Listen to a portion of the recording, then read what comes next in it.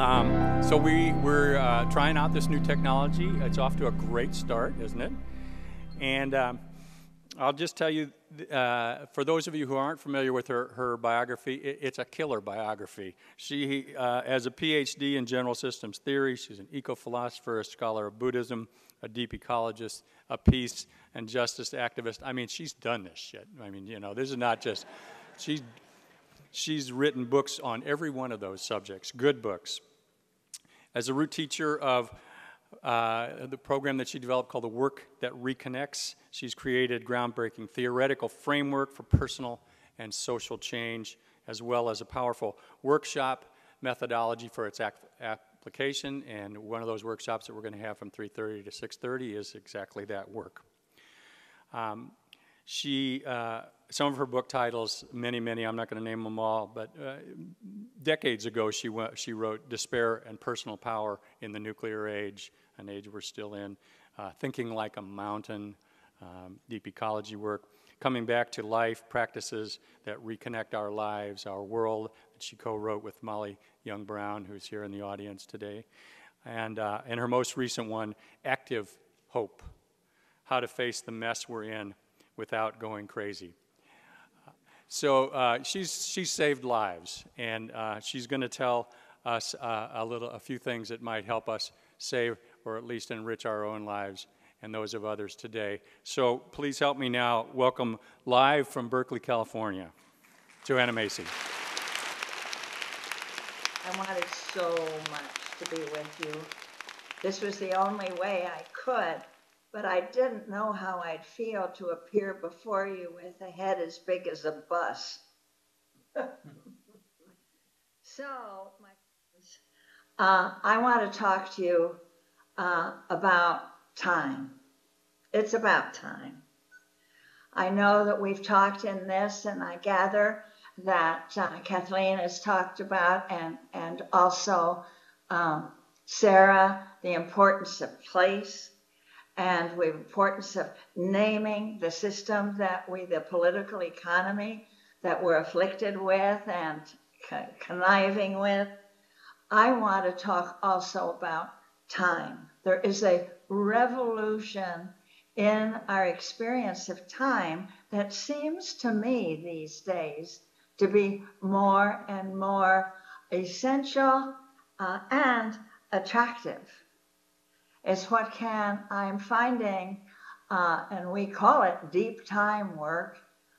We can find that we can move through this apocalypse and gain a vision and a lot of company from the past and future generations when we learn how to see what our political economy is doing to our experience of time, and how our survival, indeed the survival of complex life forms, requires a new way of experiencing time, experiencing it in a fuller and saner fashion.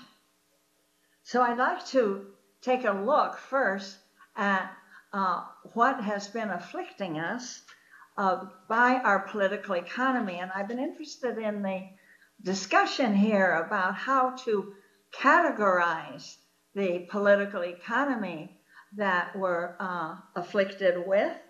And I too have been using the term capitalism, late stage capitalism, but I am also aware that of what how Soviet socialism has afflicted the natural world and the humans in their domain just as ferociously. So in my work, I have been using the term I borrowed from great deep ecologist, Norwegian Sigmund Kvaløy, and calling this the industrial growth society. It's driven by the power of industry, and the key operative term is that it sets its goals and evaluates its success in terms of how fast it can grow. And of course, in our culture now, that is growth in corporate profits. And that's been especially fierce since the Supreme Court decision a couple of years back of Citizens United. So what has this? We have to keep growing. And how do we grow? Oh, we grow by taking the body of earth, digging it up, turning it into goods, products, energy, and weapons, and then dumping the waste on it as well. And so this is a system, isn't it, that is devouring itself. And I like David Korten's term that I picked up. They called it a suicide economy, an economy that is fated to devour itself. And the way it treats the world, our earth, just it's so poignant to me that through science and spirituality in our lives, we are coming to recognize that the earth is a living system. The earth indeed alive. And therefore, since we are fully dependent upon it, a sacred living body. And it is just when we are returning to an apprehension that our ancestors and our still indigenous brothers and sisters share of this being a sacred, larger body of ours, we are discovering ourselves chained to a political economy that is turning this earth into treating it as a supply house and a sewer. And it has done that to the point where in our lifetime we are seeing that we have had an effect upon this living body, upon its waters and air, its soil, the cycles of on which life depends, that will last forever. That our karma, which really means the consequences of our actions, last forever. Now, isn't that true of the creation of fissile materials for nuclear power generation and nuclear bomb making? Isn't that true of the hydraulic fracking? That we have the nerve, the gall to be injecting into the underground waters of our planet chemicals can never, ever be separated. Isn't that true of what we're tampering with the genetic structure of living organisms, of seeds, of bodies, claiming to own them? And it's a hit or miss proposition. You know that. That's part of what you all live with. It dawned on me how I'd had the thought, that when we come to a realization that our karma will last forever, we can never undo the consequences of actions we take, often under pressure, bureaucratic pressure, profit pressure, to just earn a living, to just make enough money to feed your kids. Those questions we take actions that can never be undone. And I thought, this will change. Cannot this transform indeed our relationship to space-time? Well, I still think it can, but we have to choose to make it so. I want to help us and myself and those people I work with and my friends think together how this horror can help us change our relationship to space-time, and especially to time. So let's look at what the Industrial Growth Society does to our experience of time. Oh, I look at the watch. Let's see, it's 12. Oh, I gotta hurry. I may not complete what I have to say. I have been hurrying. Oh, and there's someone in here. We are accustomed to time pressure. Time for us gets fragmented. We are in a hurry. Our bodies suffer hurry sickness. Our minds, our gestures, our actions suffer constant compression, time squeeze, and pressure in deciding and needing to multitask.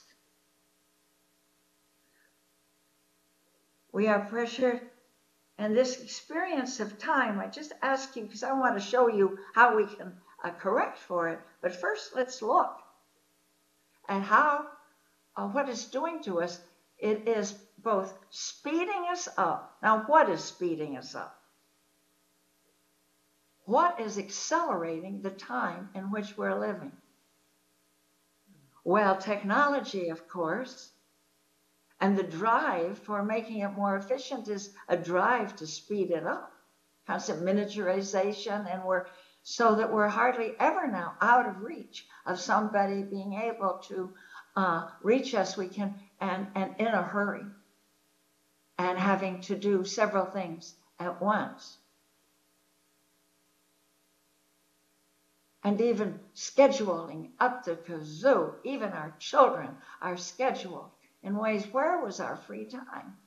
Where is the childhood without the being able to ramble out and get in trouble or fantasize or whatever?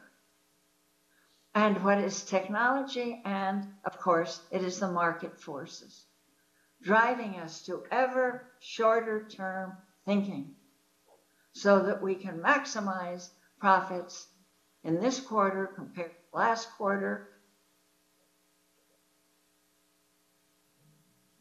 And there's hardly time to take in what we're doing. Hardly time to, it's hard to take in because we haven't the time, and it's also too awful to take in. So I have very much appreciated, I had a chance to listen to the panel just now, and I so appreciated the wisdom being shared about how to be with our grief.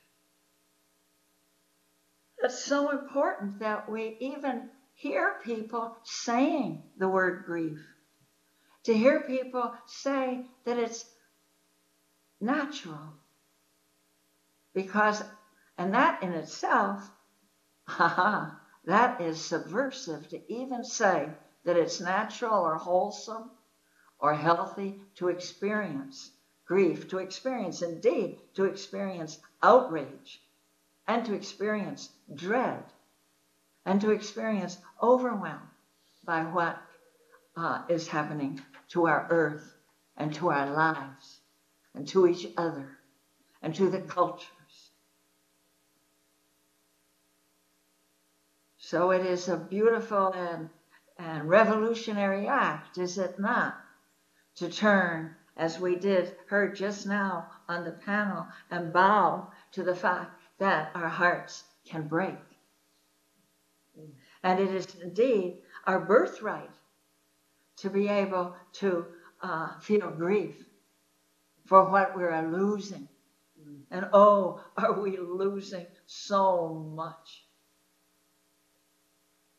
I see my grandchildren playing with things or stuffed toys. My grandchildren are already too old for stuffed toys, but how did it feel? I bet some of you watch children with their coloring books of animals and their stuffed toys of animals that won't be there for them when they're our age, as they're growing up. Everywhere we turn, we're reminded of some irony and some viciousness of the trick of life, that we are here to see such a major disappearance of life energy and life forms. But the fact that we're a great gain here is that we can see that this is not a weakness to feel grief. That is what the industrial growth society, mainstream culture, late stage capitalism, whatever you want to call it, is counting on. They want us not only to privatize the commons, they want us to privatize our grief. So that we think that it's because we're so sensitive or slightly neurotic or abused in our childhood, or that there's some personal question of some personal pathology that is causing us to feel such doom and gloom. But instead, when we are capable of speaking what breaks our hearts, oh, we need that. Just as Kathleen said, with a loss and a death, we come together. We talk about what we love. Do you see how politically subversive that is? Already, you are pulling out a major pillar of late stage capitalism, I would say. But then what we find is that this grief is not some personal craziness, but it's our connectivity. It's because we belong. We don't weep for the polar bears or the elephants or the fields or the forests that are being cut because of guilt. Yes, that's true, but certainly because of a deep sense of belonging, of their right to be here, a relishing of the wisdom and beauty that they represented to us. So when we feel our sorrow and our outrage, I want to put the anger in there too. And anger isn't just a dangerous stuffing of our grief. It is a good passion. It's a passion for life and for justice, I would say. And then we reconnect. And we find our reconnection with ourselves and with each other and with time.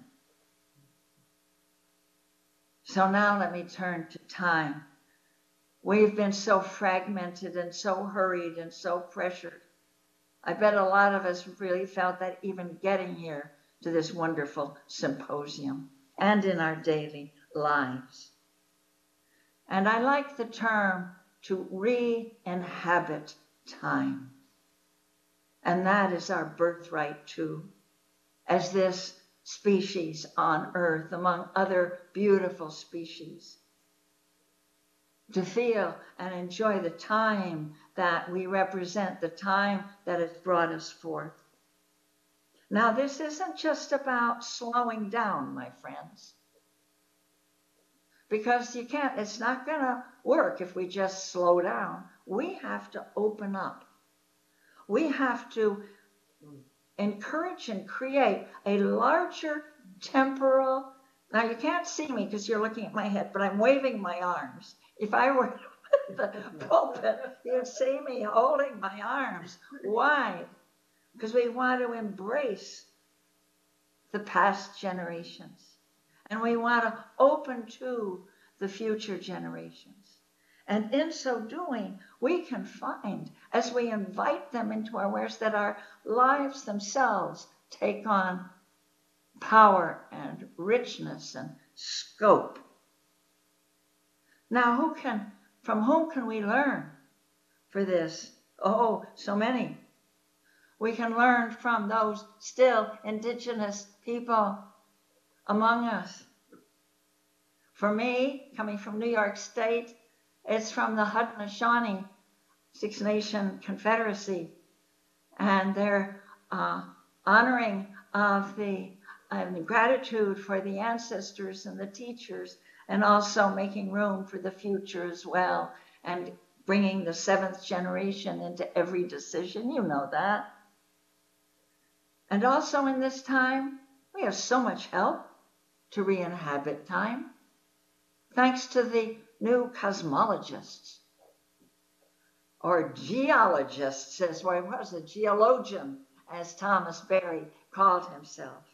Oh, those brave minds, Thomas Berry, Brian Swimm, Sister Miriam McGillis, and others, who help us claim our story and see that our roots go back through the millennium in an unbroken series of unfoldings and adventures, and that this can be our story, and to give us a sense of dignity and indeed authority. And learning from them, which is always a lesson that refreshes my soul, I learn that I can be a quite uppity person, speak with authority. I can learn to act my age. And so can we all, so that we can go into the offices of the universities to demand divestment in the fossil fuels. We can go into the offices of the lawmakers, and we can go in the full authority of our true age. 4 billion years. Or if you actually, to follow the universe story of Thomas Berry, I think we're 13.7 billion years old. Is that not so? I've also drawn a lot of encouragement and inspiration from some teachers, great thinkers and practitioners from the Mahayana Buddhist tradition. From Zen Master Dogen, calling us time being. We are beings of time. We are made of time. And it's wonderful to see that in the Shodo Jimsu and his sermons, they're coming back right now into greater public awareness. His sermon particularly on time being. And that it is, we are creatures of time, not outside of time. And having the flow of time from the origins of existence itself, that hurry makes it about as much sense as if we were trying to, or it makes us feel like frenzied insects, or accelerated, no, I can't quite make that, but with Dogen, who inspires that, also then even before that, there is in Huayan Buddhism, the Avatamsaka Sutra, there is the presentation of the universe, how the Bodhisattva, now the Bodhisattva is a name for that person inside each of us who understands our deep interconnectivity, that gives the lie to our separateness, swings open the gates for us to experience our non-separateness, that helps us to realize that there is nothing that can ever happen to us that would ever separate us from the sacred living body of earth, because that is what we are. And in the current of time that our planet is too. And in the scriptures, the Bodhisattva sees the universe in a holographic way. Very much like contemporary science holography with the thought of Carl Pribram and David Bohm, where you can enter one part and see the whole. Did I hear anything? No. Can you still hear me? Wave. I can't see them. Okay. All right. Good. I just hit something. So in the scripture it says the Bodhisattva can enter one moment, this moment, and come out in all the 3 times. Enter the 3 times and bring them into one moment. That seems very relevant to us as we experience connecting with our past and future generations. And I'm really glad that you are going to be going into a workshop, some of you who will choose to do that or can fit into that, where some of Barbara Ford she's theirs, I think she is, will share some of our deep time practices. But I'll say a word about them. This is a way that we can begin to exercise and train our moral imagination, to widen our temporal context, to enlarge our experience of time. And that is, as I said, I've come to know that is our birthright.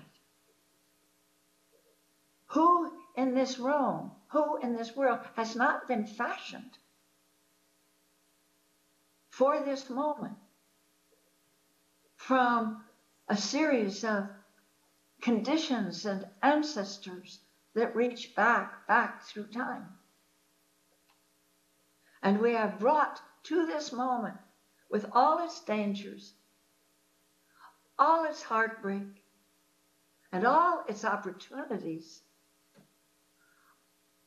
shaped by each of the adventures and conditions that have preceded us, some way beyond our ken. So here's a practice. Take your hand. That means each of you. I want you to use your hand, ask permission of yourself to let yourself view your hand as a meditation object.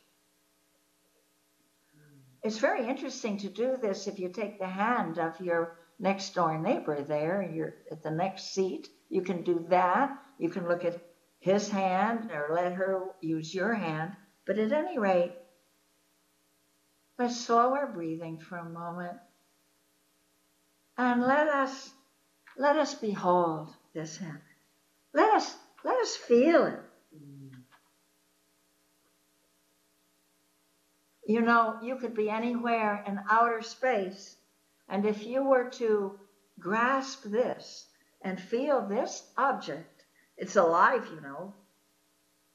You would know you were home because it's only made on planet Earth. And as I said, it's taken some 4 billion years to shape this. Oh, see how delicately hinged all those little bones are. And see how naked and soft as the skin of palm and fingertips.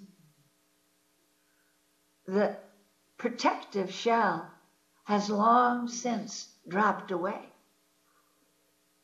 This hand is so shaped as to be able to know its world, to feel its textures. And our world has been known in a unique way by this hand, which is unlike any other. And let's take a deep time look at this hand.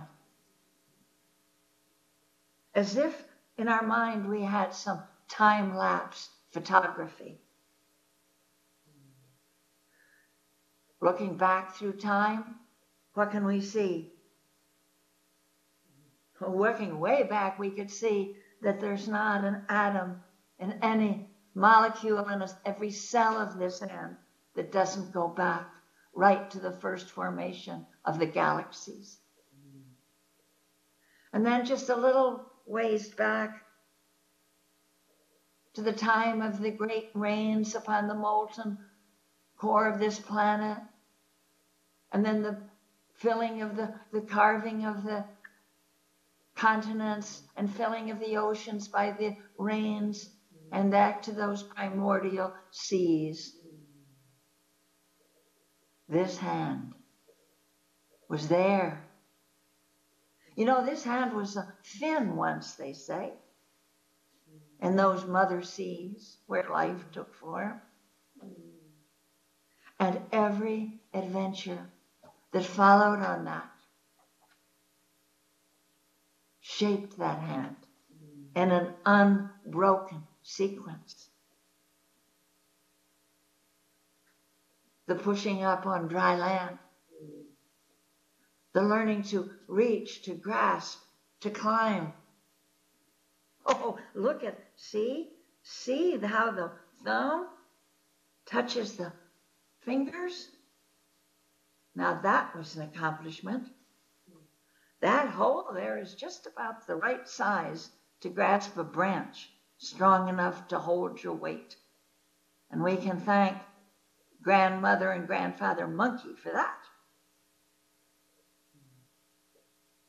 So we hold their wisdom in us, in our bodies too, and their discoveries and their cleverness. And this hand shaped by chipping rocks and stones into tools and weapons, shaped by taking the reeds and weaving them into baskets, shaped by picking seeds and planting them and gathering the fruit in our baskets, shaped by turning the reeds into flutes. That's all in those hands. We will learn to see and experience that so that time can go on our planet. We will learn to look at our hands and see the human ancestors. Learn to see the shipbuilders and the granary fillers and the creation of Stradivarius violins and open heart surgery, as well as weapons of mass destruction. This journey has brought us here, and it does not bring us newly created, but out of that rich tradition journey, and we can feel the authority and versatility and determination that can bring us.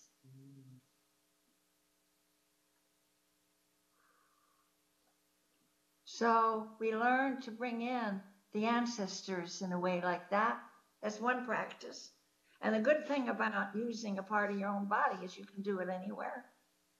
You can do it in the movies. You can do it on the bus. You can do it walking down the street. You can do it.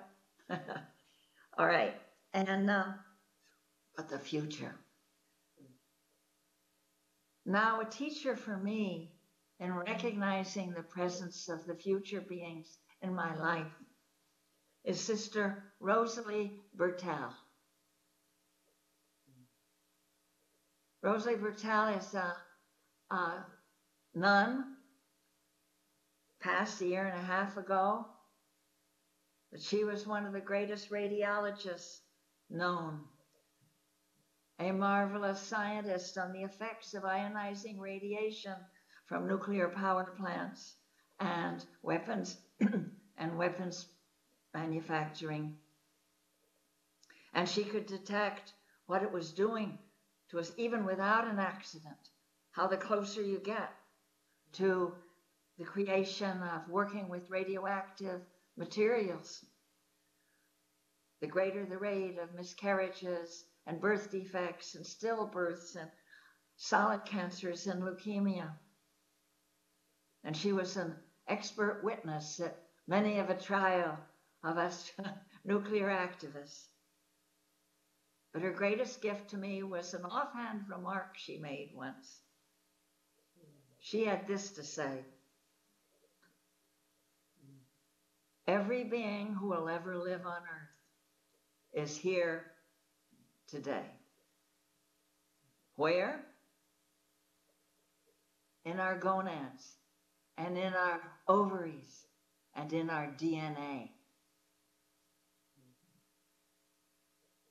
And in the decisions that we make today, often under pressure, as I've said, of efficiency and profit, and just getting the job done when time is accelerated so. Those decisions we make right now under the gun have everything to do with whether those future ones can be born sound of mind and body. Well, that can be a pretty horrible weight on our souls, but I tell you that it doesn't need to be. That in the deep time processes where we speak on their behalf in our workshops, in our classrooms, we find that the future ones can be here, not pointing an accusatory finger at all. When we give them a chance to speak, through us that is, what they want is they bring us perspective. They bring us a quality of support and counsel. That's my experience.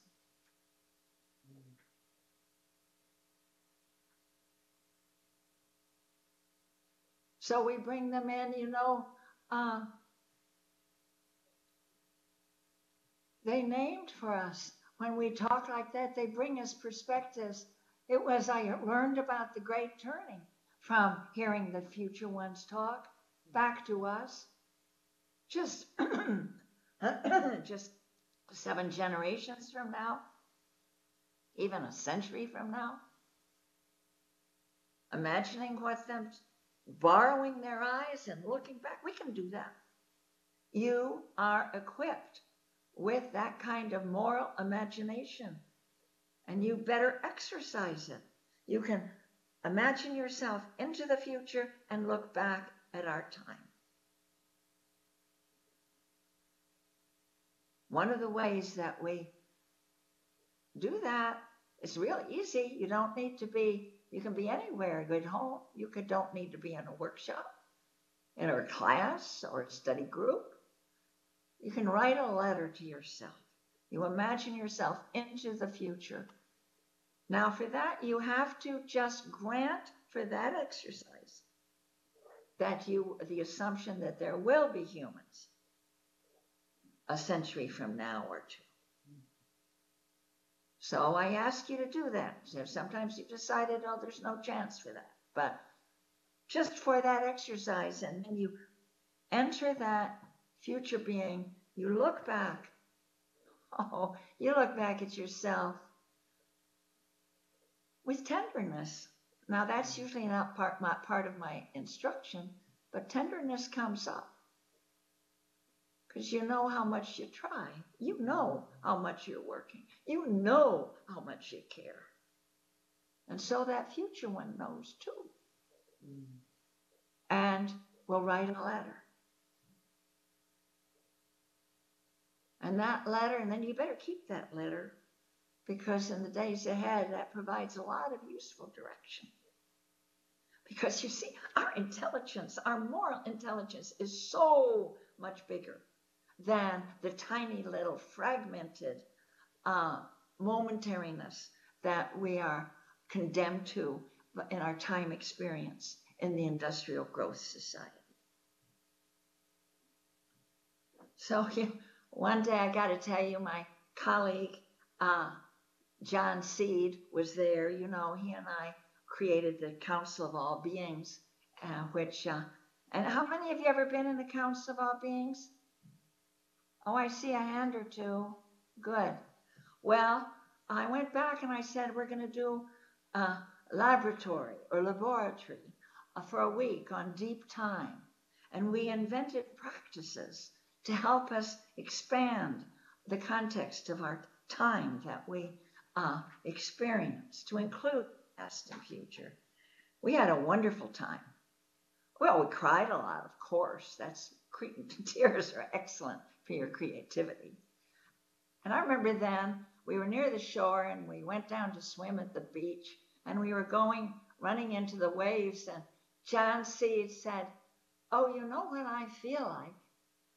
You know when little kids go to the beach and run into the water, and they've got a parent on each side, and their parents swing them up, swing them into the waves." And he said, "I feel I'm being swung into the waves by the ancestors and the future generations."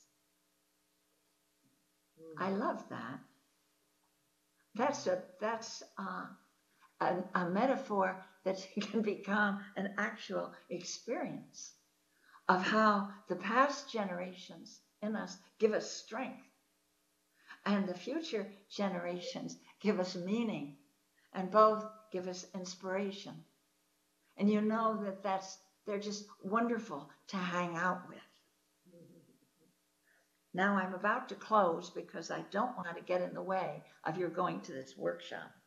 But let me say this, that when we expand our temporal context, we experience what's meaningful for us as larger than our lifetimes. If you measure our lifetime from our death to from our birth to our death.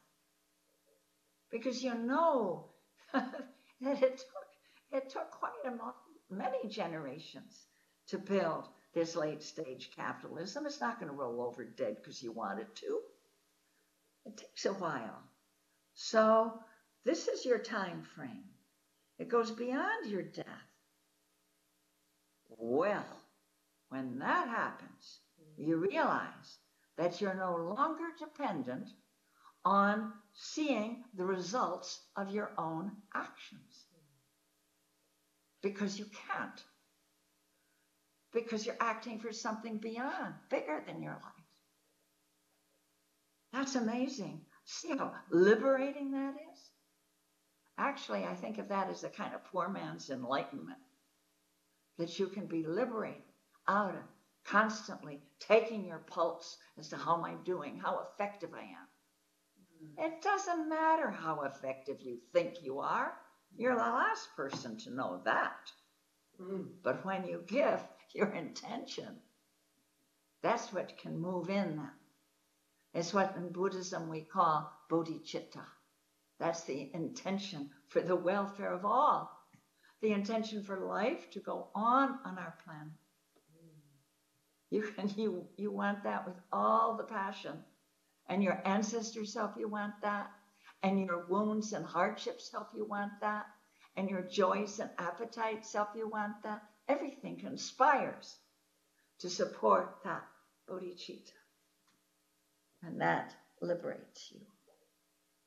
So I close with wishing you vast enjoyment with the future ones and the ancestors, that you may feel them. I have come convinced that there is a realm of experience. There's a realm, a level of time beyond the merely clock time, chronology time, that they want to help us. They want to reach back because the chain of life is kind of thready in our times. Excuse me, I'm crying a little bit, which is always a good thing. It's good for your health. They want to help us. You can feel that. But they only have our hands. They only have our voice. And that's what you're going to do. And that's what I'm doing. Learning to. Is that we're going to give our hands and our brains and our voice and our wits and our smarts and our sense of humor and our buoyancy and our resilience and our resistance for the sake of life with the help of all the ancestors and the future beings too. And once you make that choice, you'll find them right at your side. They're there.